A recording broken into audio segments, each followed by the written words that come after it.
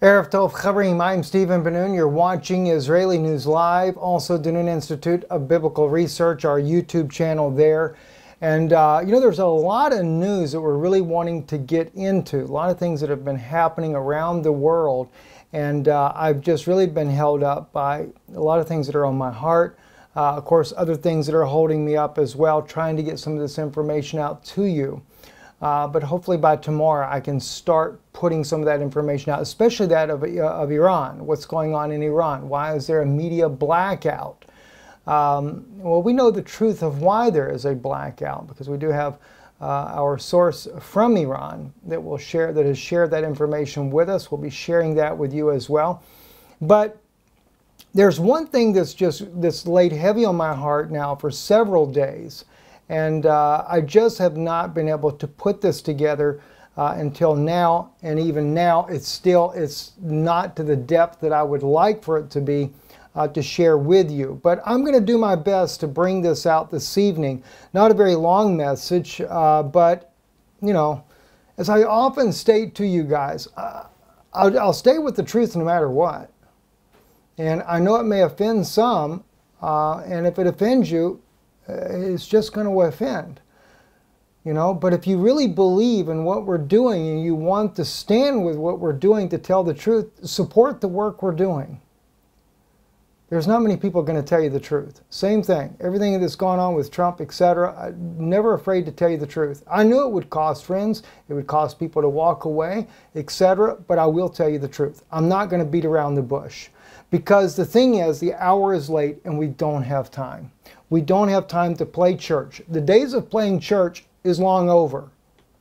All right? And I think that this is a message that many people need to hear today. Even though it's a news broadcast we have here, we need to get this out. This is the greatest news that there is that Jesus Christ, Yeshua HaMashiach, rose from the dead. He is the Messiah. He is God manifested in a human body that came to save the world from their sins. That's the greatest news that still should be shouted from the rooftops. All right, but anyway, if we look in John, the Gospel of John, chapter 12, starting with verse 35, says, "Then Jesus said unto them, Yet a little while is the light with you. Walk while you have the light, lest darkness come upon you. For he that walketh in darkness knoweth not whither he goeth." He doesn't know where he goes. All right? Hold that in your mind there, because the Qumranite community considered the Pharisees of Jesus' days sons of darkness. The light came into the world, and he said to you, "Walk while you have the light, lest darkness come upon you." That's a prophecy within itself. The Pharisees of 2,000 years ago, the sons of darkness, not all of them, mind you, not all of them. We had Paul, he was a Pharisee. Nicodemus came by night to try to find Jesus. There were many that believed, but you're going to find out why they didn't confess him in just a few moments. They'd be thrown out. All right? Now the thing is he's prophesying to you here, lest darkness come upon you. See, walk while you have the light. Soon Christ is coming for his bride, and it's over.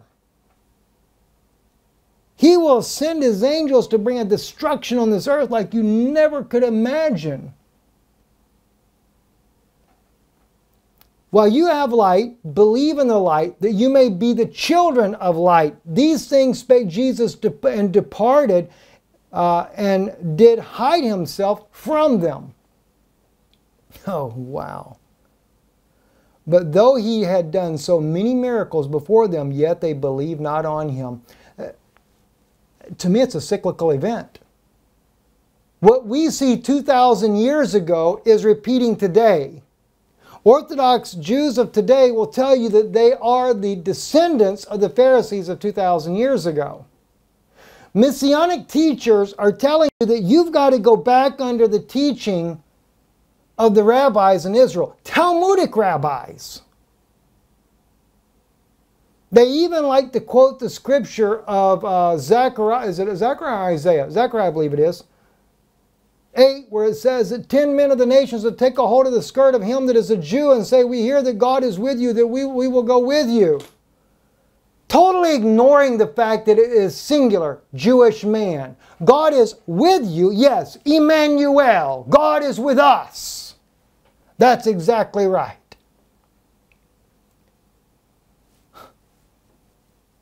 You know, some people get upset. They say, Steve, why do you got to yell? Well, turn the volume down. It's the only thing I can tell you. You know, the point is sometimes is to get a point across. You know, I mean, it's kind of like, you know, you maybe you live near a busy highway and you got small children. You know, do you sit there and just like, oh, come on now, honey, don't go play by the highway. You might get killed. Don't worry now. No, sometimes you got to raise your voice a little bit to get the attention, and might even have to take a little bit stiffer means to make sure that child doesn't play in the street, especially when they're too small to understand even the English language. Okay? Verse 37, but though he had done so many miracles before them, yet they believed not on him. This is happening even today. So many things people will testify of. In fact, the scripture says, they will say on that day, did we not do many mighty works in his name, in your name? And Jesus said, I'll say to them, depart from me, you workers of iniquity. I never even knew you. There it is right there. Why doesn't he know them? Because they believe not. All right? Verse 38, that the saying of Isaiah the prophet might be fulfilled, which he spoke, Lord, who hath believed our report, and to whom hath the arm of the Lord been revealed? Therefore they could not believe, because that Isaiah said again, he hath blinded their eyes and hardened their heart, that they should not see with their eyes, nor understand with their heart, and be converted, and should heal them. These things said Isaiah when he saw his glory, and spake of him. Nevertheless, among the chief rulers also many believed on him, but because of the Pharisees, they did not confess him, lest they should be put out of the synagogue. That's what's happening today. That's why you have like the Kufi organization. What is that, by John Hagee? Everything on their news articles. Today, a young generation will see the collapse. Pope Francis condemns anti-Semitism. Faroe Islands to recognize Jerusalem as Israel's capital. Israel strikes Hamas after it fires 2 rockets. You know, and you could just go online and look up all the organizations that are for, that are Christians, that are standing. They say, we stand with Israel. That's the apple of God's eye. The apple of God's eye are those that believe the words of Jesus Christ. That's the apple of God's eye.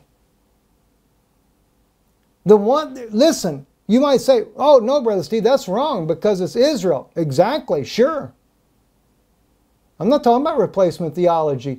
2,000 years ago, there were a lot of Jews that believed Jesus Christ to be the Son of God. They weren't sons of darkness either, were they? Okay? And here we are today. Now, don't get me wrong. I think you should be witnessing to my Jewish brothers and sisters. Let me tell you something. If it wasn't for a little Baptist preacher in Alabama when I was 8 years old, which I would have probably still come to Christ regardless, might have been a different minister, but if it wasn't for somebody with the gumption to speak the gospel of Jesus Christ, I wouldn't have never heard it. We didn't go to churches. You know, I come from a renegade family. When I say renegade Jews, they weren't religious or anything, so we didn't go to synagogues either.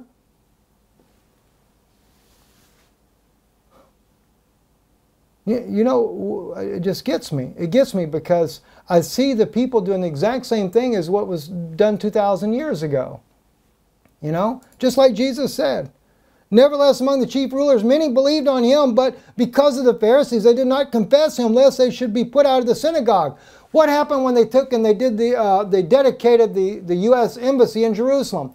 Was the name of Jesus Christ spoken by a single pastor at that event? No. Why? You might offend the Pharisees. Just like they have on there, look here. What do they got? Pope Francis condemns anti-Semitism. Address from St. Peter's Square. You're doing a great thing. John Hagee said a prayer. Didn't dare say the name of Jesus Christ, though. You might offend the Pharisees. And if you do that, you might get put out of the synagogue. That might be the best thing for you. If we go to John also chapter 9. It says here, these words spake his parents. Okay, let me back up. It's about the young man that was born blind, right?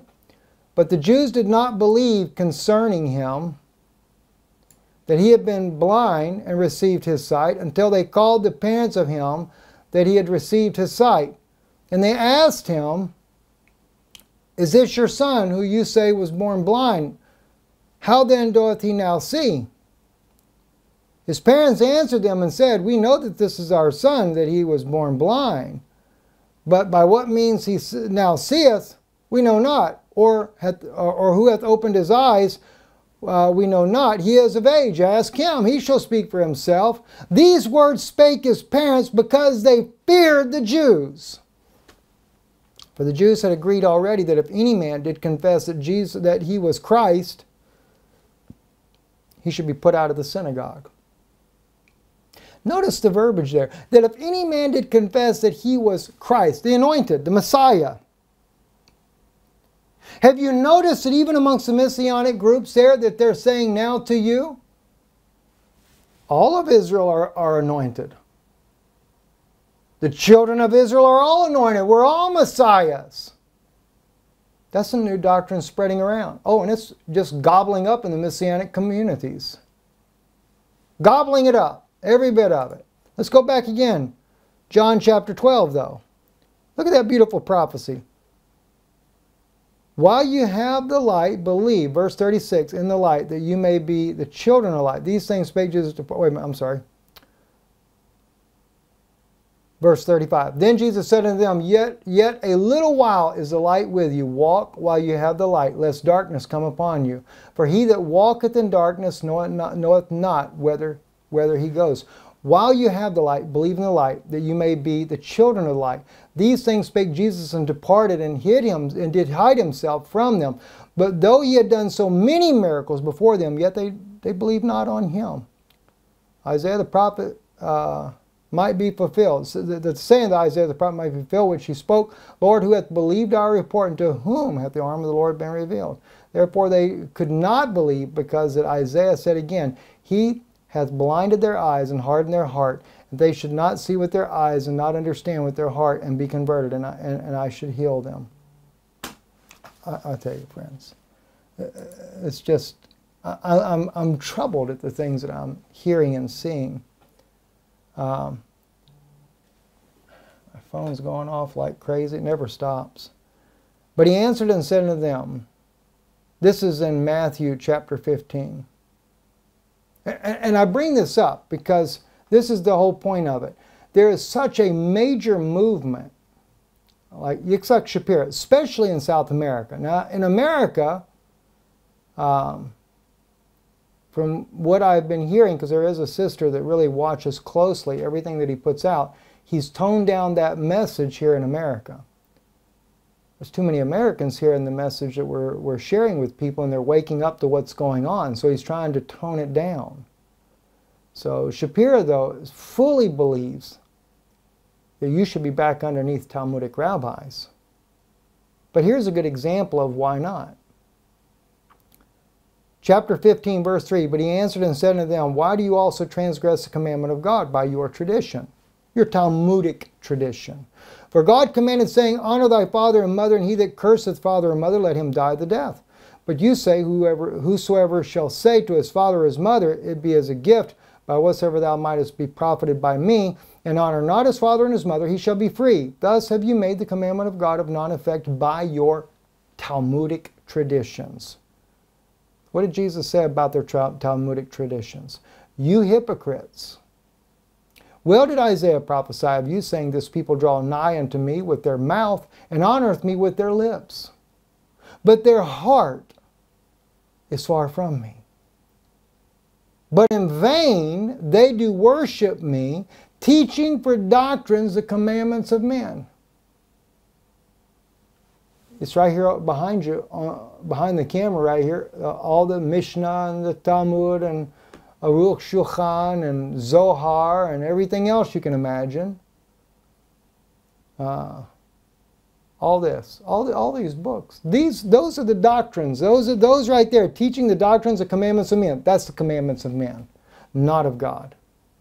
And he said, he said to the Pharisees, you draw nigh with your lips, but your heart's far from me. Why? Because all these books here try to justify every single law that's in the Bible, or try to minimize it and justify that you can do something more.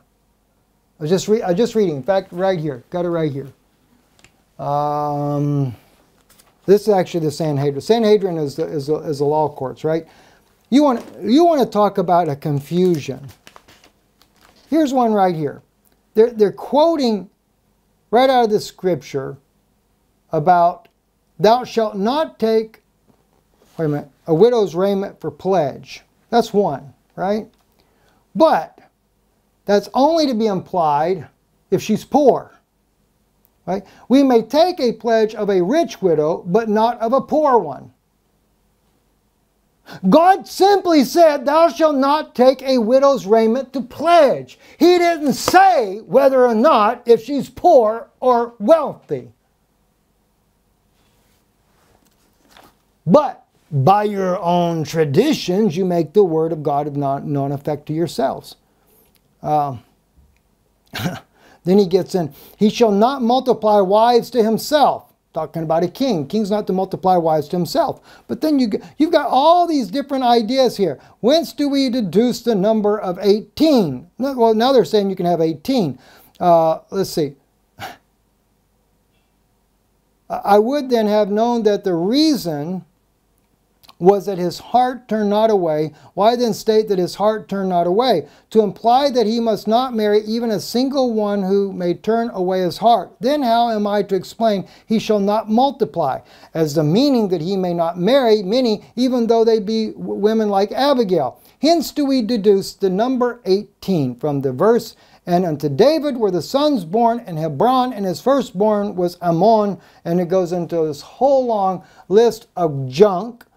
And as it continues on, I mean, it just doesn't stop. Next thing you know, they're up to 48 wives. But oh, it doesn't break the commandment, because why? The rabbis have written it in the Talmud. No wonder why Yeshua said these things. But in vain they do worship me, teaching for doctrines the commandments of men. That's what you do. He said you're teaching the doctrines of man. You're teaching doctrines of men as the commandment of Almighty God. That's exactly what Phariseeism does today.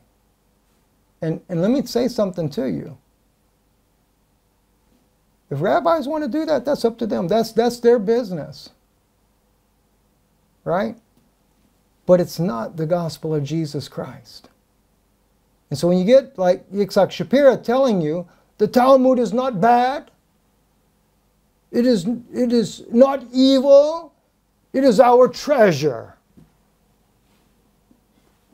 Jesus just told you that they worship in vain. They worship Yahweh in vain because they teach doctrines, teaching for doctrines the commandments of men. Let alone, if you go back to John's gospel, see?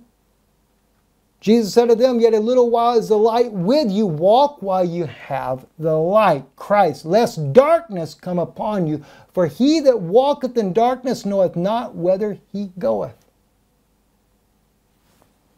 The Pharisees were called the sons of darkness. And they said, and Jesus already tells you, they didn't know where they go. While you have light, believe in the light, that you may be the children of light. These things spake Jesus and departed and did hide himself from them. Walk while you have the light. He's letting you know. That's why I say it's a prophecy. See, walk while you have the light, lest darkness come upon you. For he that walketh in the darkness knoweth not whither he goes. He's already telling you the Pharisees don't know where they're going. Why then do these rabbis and these messianic leaders and people like Mark Biltz want to put you under Talmudic rabbis when Jesus said they don't even know where they're going? He goes so far as to say, I think it's right here.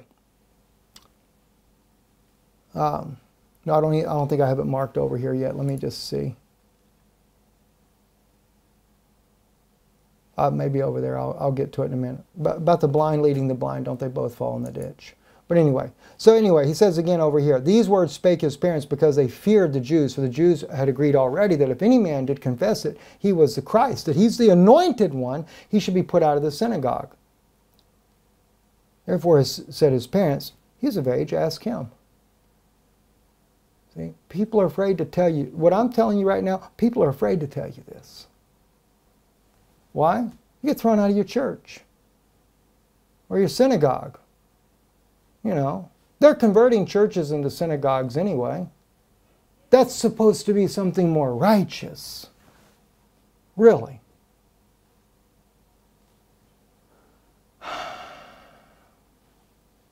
Let's move on. So Jesus says here, you know, okay. We got that already. All right, verse 10. And he called the multitude and said unto them, hear and understand. Not that which goeth out of the mouth defileth a man, but that which cometh out of the mouth, this defileth a man. Then came his disciples and said unto them, knowest thou that the Pharisees were offended after they heard this saying? What were they offended about? They were offended because he busted them on their Talmudic tradition. Do you know that very tradition about not honoring your mother and your father is written in the Talmud? That is a Talmudic belief. And he said your doctrine is the commandments of men. Right? He said he even said Isaiah prophesied of you, saying, this people draw nigh to me with their mouth and honor me with their lips, but their heart is far from me. But in vain do they worship me, teaching doctrines of the commandments of men. And you mean to tell me you would go suck up underneath of a Talmudic rabbi and think that this is godly? Look, most Jewish people that end up recognizing that Yeshua is the Messiah, the first thing they're ready to do is to ditch this. Look at Nehemiah Gordon. And Nehemiah Gordon doesn't even claim to believe in Yeshua as the Messiah. But he had enough brains to realize this isn't the Word of God. God bless this man. I pray that God will open his eyes the rest of the way. But he answered and said, every plant, well, this is the important part. Then came his disciples, verse 12, and said unto him, knowest thou not the Pharisees were offended? They were offended. Oh, they were offended that you dare speak against the sages. But he answered and said, every plant which my heavenly Father hath not planted shall be rooted up. Let them alone. They be blind, leaders of the blind. If the blind lead the blind, both shall fall in the ditch. So he lets you know they're blind. And yet, the teachers today want to put you back underneath Talmudic rabbis. I'm trying to make this sink deep, okay? That's the only reason, it's on my heart. I want it to sink deep. Are you afraid that they're going to throw you out? Maybe you need to get thrown out. You know, we've been thinking about starting a worship service here in the Orlando area. I mean, I'm feeling it heavy on my heart. My wife's been feeling it heavy on her heart as well. To have a place where people that live in this area can come and fellowship together and we can teach and preach the Word of God. It won't be a 501c3. No, it won't be. But because we want to be able to speak the Word of God without any fear of man. So, in fact, those of you that do live in this area here, we are going to be doing this conference coming up in February here again, same place we normally do it at. I'll get that posted before too long. John Moore will be coming down. He's doing a little trip with a lot of his supporters, so he's going to be speaking as well. Myself, Jana will be speaking. We're going to actually be speaking the gospel to ourselves on this conference there. John will be speaking about the things that are coming up, anticipated coming to this world. He's got some very interesting information, so I think that'll be an interesting conference that we're going to have there. But anyway,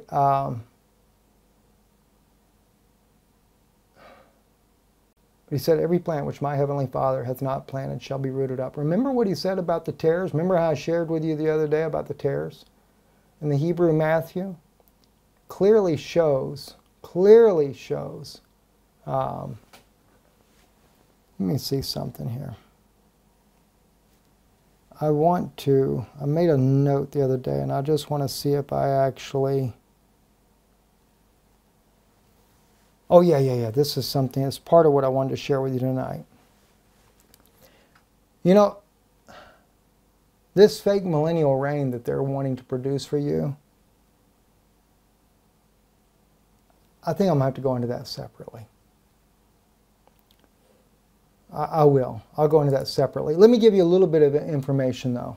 Oh, by the way, I mentioned it the other day. I mentioned to you, and maybe I should say this, I'll share a little bit of this, and maybe you kind of will get this.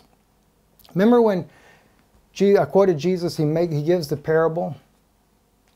The kingdom of heaven is like a woman that went and hid 3 measures of meal in the bread, then the whole lump became corrupted.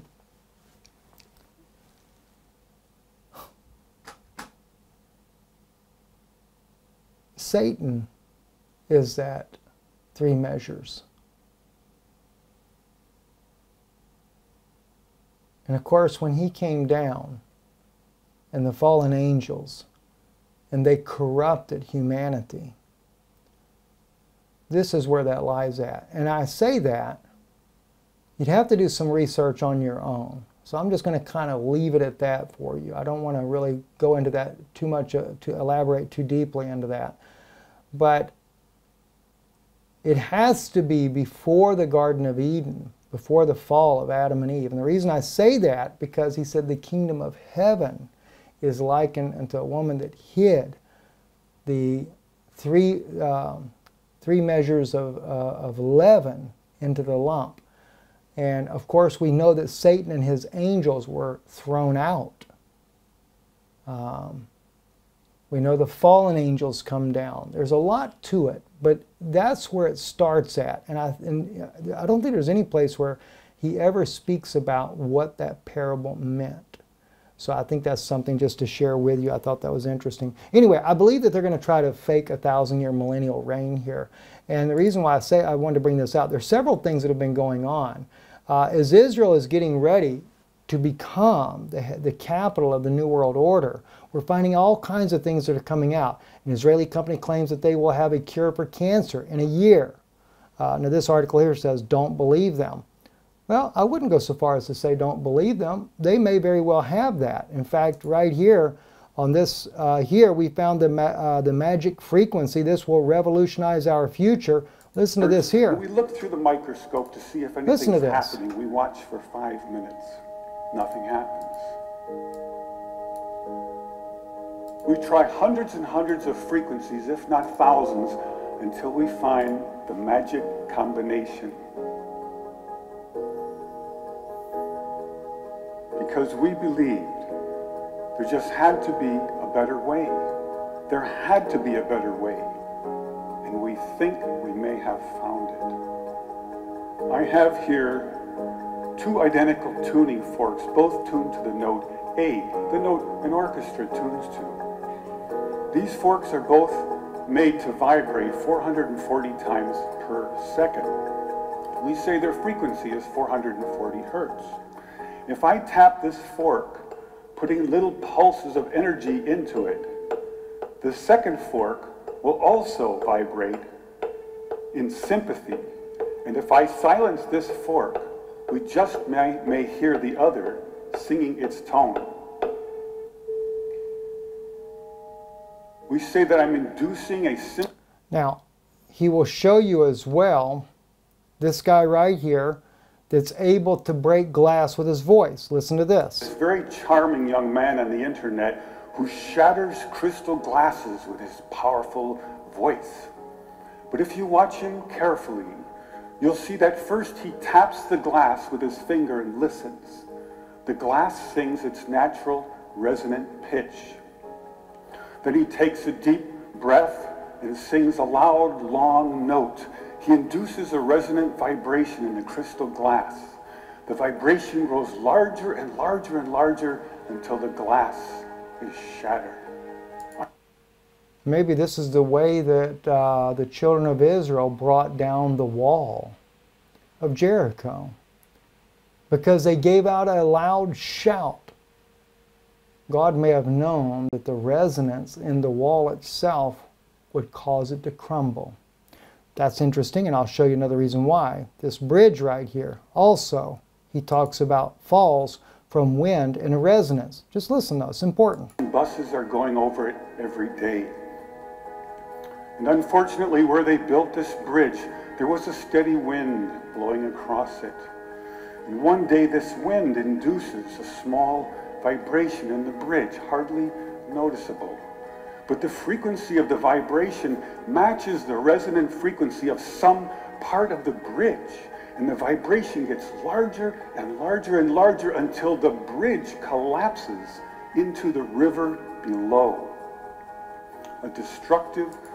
Now, the whole purpose that I wanted to share this video with you for is that in doing all these frequencies, they finally figured out which frequency would destroy leukemia. All right? So when Israel says that they're going to have the cure for cancer, they may be right. Here it is right here. Listen to this. The 11th harmonic. When we add the 11th harmonic, we begin to shatter microorganisms like a crystal glass. These are the first videos taken. We showed these videos to our friends in the biology department. They said they hadn't seen anything quite like it. Seems to be a new phenomenon.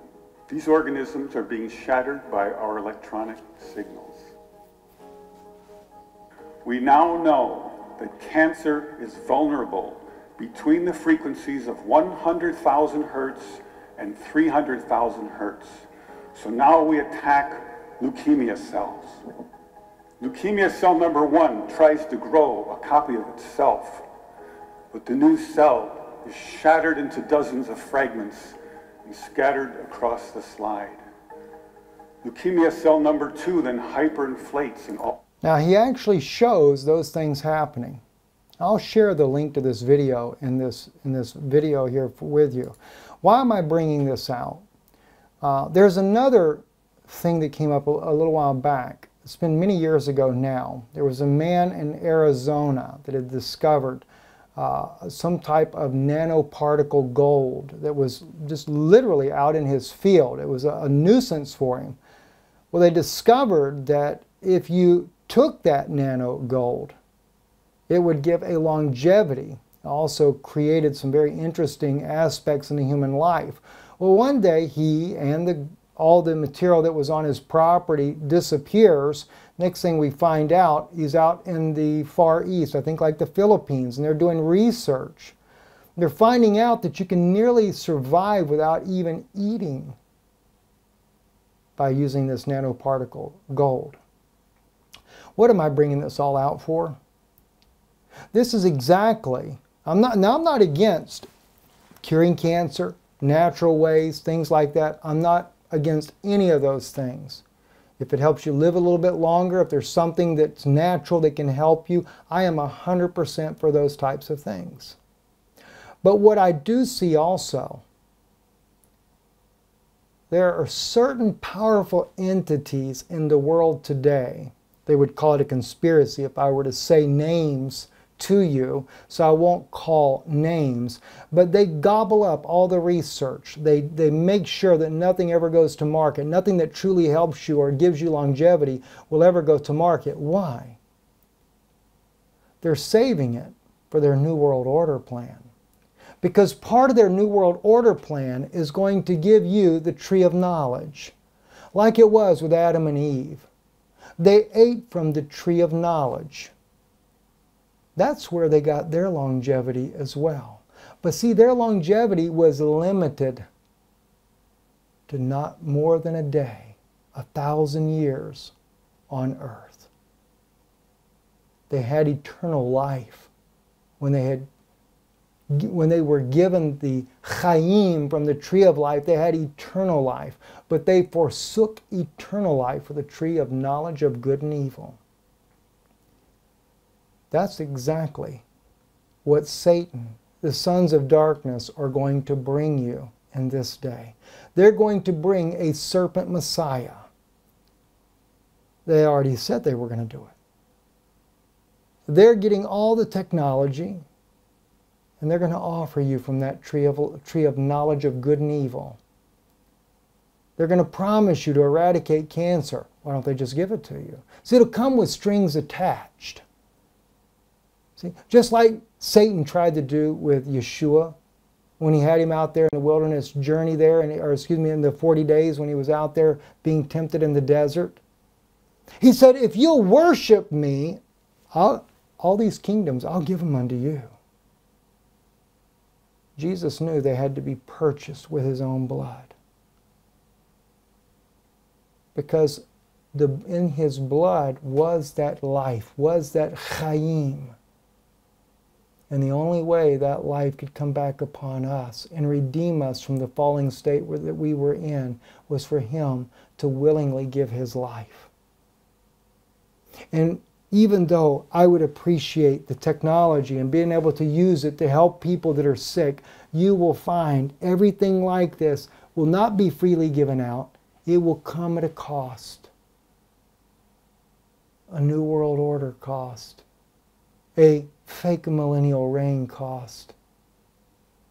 They might be able to put the microchip in you and make those nanoparticles work in you. They can either make you live longer or take your life.